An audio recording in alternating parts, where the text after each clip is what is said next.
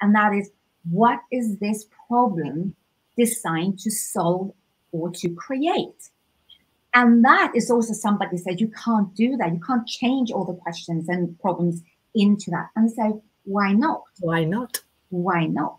And that is, this conformity comes back as well, and failure, and having the audacity to look at failure through the lens of, wow, this is an opportunity.